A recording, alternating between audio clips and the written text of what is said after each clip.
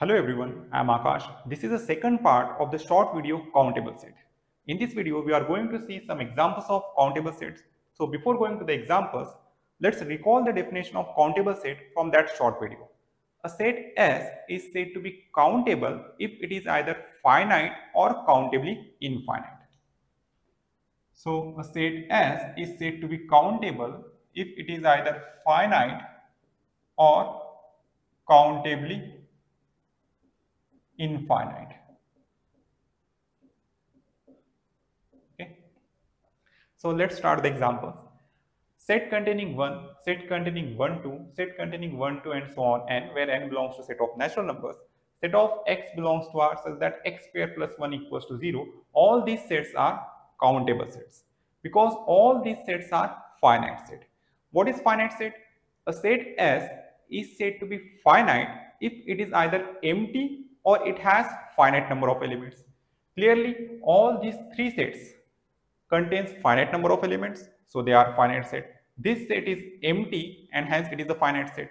This set is empty because the equation x square plus 1 equals to 0 has no solution in real numbers. So this set is empty, hence it is a finite set. So all these sets are finite set and hence by definition they are countable sets. In particular, every finite set is countable set. Our next example is the set of integers z is countable set since it is a countably infinite set. What is definition of countable infinite set? A set S is said to be countably infinite if there exists a mapping f from set of natural numbers to S which is bijective map. So to show that z is countably infinite set, we have to find a mapping f from set of natural numbers to set of integers which is bijective map. So let's find such a map. Let's define f from set of natural numbers to integers defined by f of n is equals to n by 2 if n is even and equals to minus n plus 1 whole by 2 if n is odd. We can show that this map is bijective map. To see this,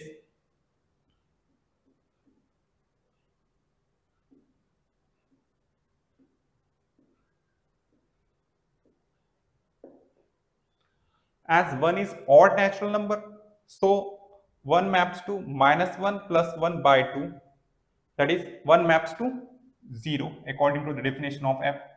2 is even natural number, so 2 maps to 2 by 2, that is 1. 3 is odd natural number, so 3 maps to minus 3 plus 1 by 2, that is minus 1. 4 is even natural number, so 4 maps to 4 by 2, that is 2. 5 is odd natural number, so 5 maps to minus 5 plus 1 by 2, that is minus 2, and so on. So from here we see that distinct element of n maps to distinct element of z. So the given mapping f is injective mapping, that is 1-1 mapping, because we know by definition of 1-1 mapping, a mapping is 1-1 if distinct element of domain maps to distinct element of codomain. So here distinct element of n maps to distinct element of z, and so this implies f is 1-1 map. Also, as for every element in codomain, that is integers, every element of z, there exists an element in domain. So mapping is surjective as well, that is onto mapping. So as the mapping f is injective and surjective, that is 1-1 and onto, hence f is bijective map. So by definition of countably infinite set, as there exists a mapping f from set of natural numbers to set of integers which is bijective, hence set of integers is countably infinite set. Okay, and so by definition of countable set, z is countable set. Note, this is not the formal way of proving F is bijective map. Can you prove it formally? Just use the definition of 1 and onto function, that is injective and surjective map, and prove that F is bijective. That is, prove that F is 1 map and prove that F is onto map by using definitions. So this is the task for you. Prove that F is bijective map using definitions. Okay. So our next examples, let's move to our next example.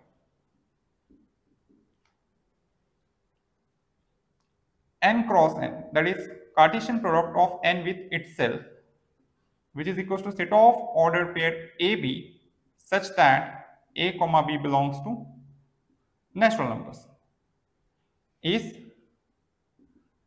countable set. Okay. For this, to show that n cross n is countable, we show that it is a countably infinite set. That is, again, we find mapping F from set of natural numbers to n cross n, which is bijective map.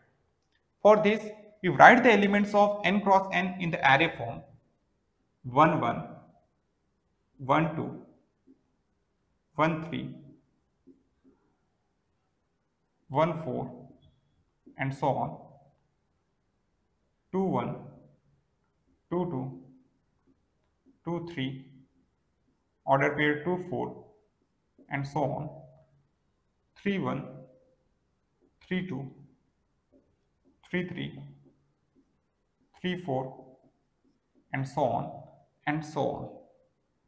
Okay. So we have written the elements of n cross n in array form. Now define the mapping like this.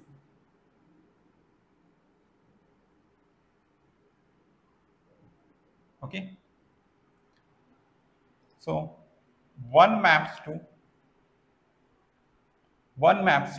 order pair 1 1, 2 maps to order pair 2 1, 3 maps to order pair 1 2, 4 maps to order pair 3 1, 4 maps to order pair 3 1, 5 maps to order pair 2 2, 6 maps to order pair 1 3, and so on like this. So this will create the mapping from set of natural numbers to set n cross n. Okay. Let's denote this mapping by F. So we can see that the mapping F defined like this maps distinct element of n to distinct element of n cross n. So by definition of 1 function, F is 1 function, that is injective map, because it maps distinct element of domain to distinct element of codomain. So it is a injective map. Also, for every element of codomain, that is n cross n, there exists an element in domain. So it is surjective map as well, that is onto map. So the mapping F is injective, that is 1 1, surjective, that is onto, and hence it is bijective map. Thus, we have found a mapping F from set of natural numbers to n cross n, which is bijective map. So by definition of countably infinite set, n cross n is countably infinite set. And so by definition of countable set, n cross n is countable set.